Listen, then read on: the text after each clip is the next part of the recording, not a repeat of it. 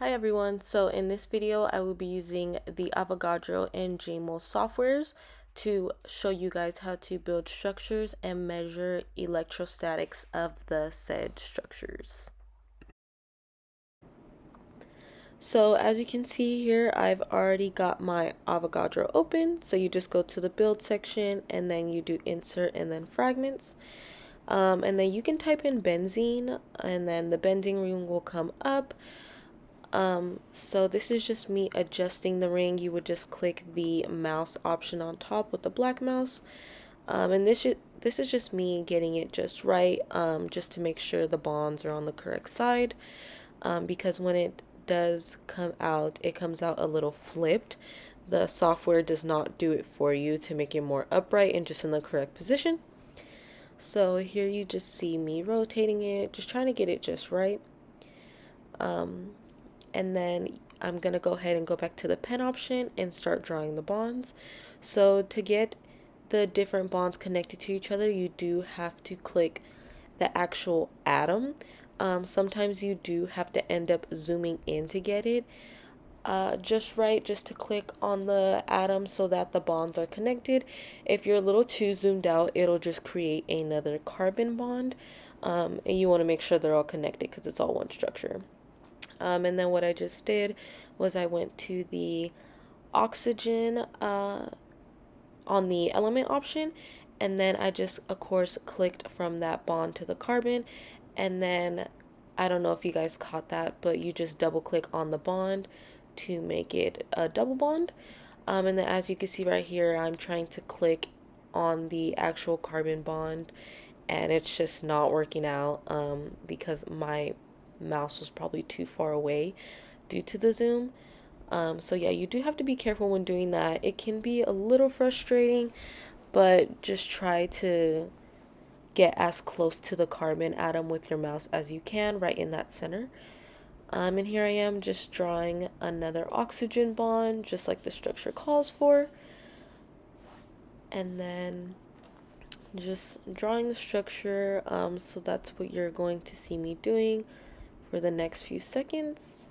And then like I said, you can just go to the element button and change to whatever element it calls for next.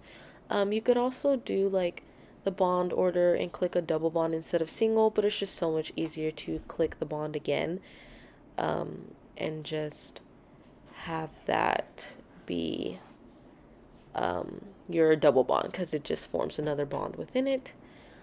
And yeah, so that is what I'm doing. So for this portion of the video, I did go ahead and just speed it up a little bit. This is just me adding the second benzene ring. And then for the remainder of this clip, you're just going to see me attaching it to the carbon right at the end and then just trying to adjust it in the right way. When it comes to Avogadro, it is a little tedious. As you can see, that bond was just not looking the way I wanted to look, and then I accidentally flipped it. So if this happens to you guys, feel free to just use this section of the video as a tutorial as well, just so you can see if you made the same mistake as me with like flipping it and the angles going all weird. You can also undo that. Getting to flip it back in its direction. This is just me playing around with it. Of course, just showing examples of the different functions in order to make sure that I have it at the right angle and the attachment doesn't look weird or as that like 3D, image that you're seeing as I move the benzene ring around. So now we are going to start the process of creating the electrostatic surface. This will just make it easier for us to copy and paste this into our Jmol software once we get there. So these are just the settings that I am choosing just to create that surface. It does take a few tries just because the Avogadro's software does act up a little bit. It will crash sometimes, stuff like that. So if it does, of course, you can always just rewatch this part just to get it back and going. So at this time, it was giving me a little bit of difficulty, so I tried to kind of just set everything, choose different settings, and now it's finally loading. After it does load, it does take a second for that new surface to load back up. As you can see, it didn't make any changes, so I just went ahead and went back and did it again. And while I'm in this menu, the surface does end up populating, which you will see in a second.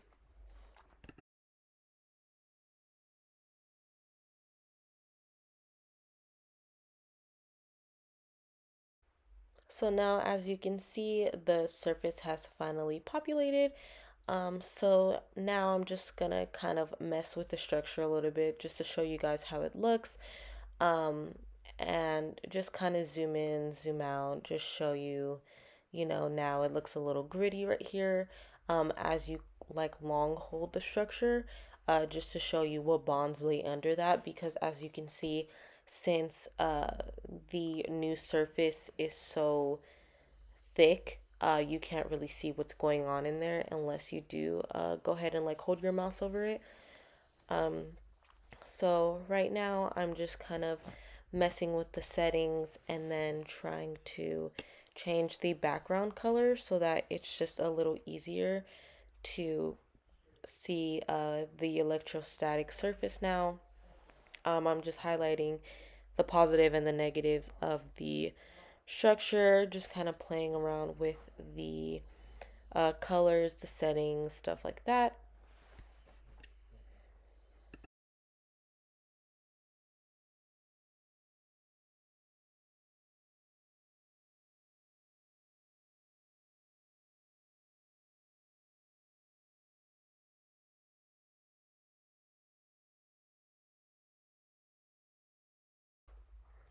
So now right here, I am just going to change the background color. I do feel like it's a little easier to see on the white background.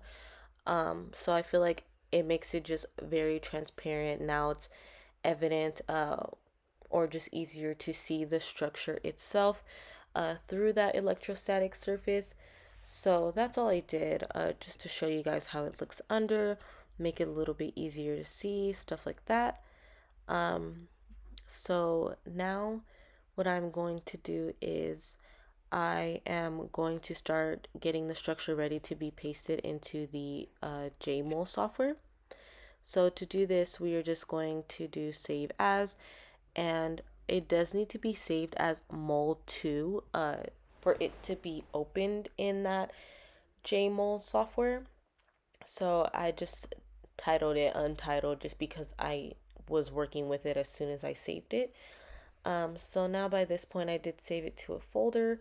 So I'm gonna go ahead and drag that to the Jmol software that I already had open.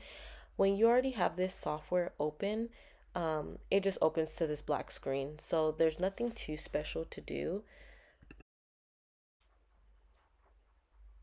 So now we do have that pasted in Jmol. So we're just gonna go to the Surfaces tab, and we're gonna go ahead and click that molecular electrostatic potential. I just pressed all. It gives you the same structure as it would if you were to press the one above it. So now I'm just playing around, showing you guys the surfaces, twisting that structure around, etc. And yeah.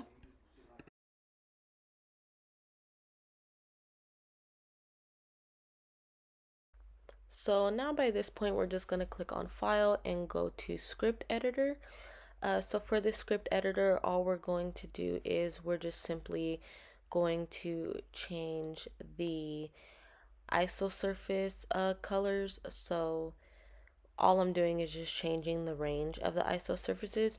So for this one, I put negative 0.05 to positive 0.05 map MEP, and then there is another one that I'm typing about the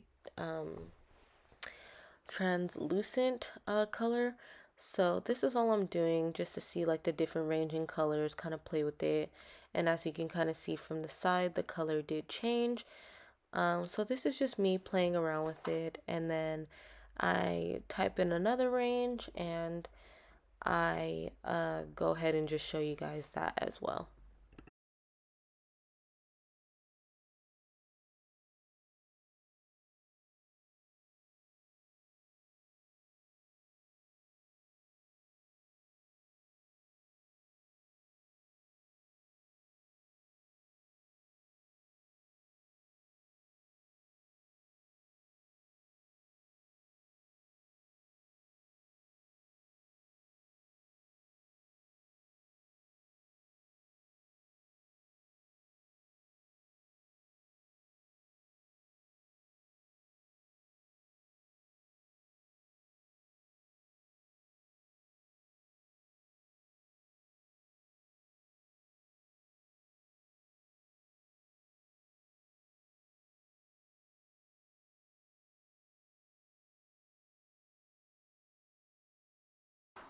Okay, and this marks the end of our video. I really hope it was easy for you guys to follow along, and I hope you find this tutorial to be beneficial for you guys.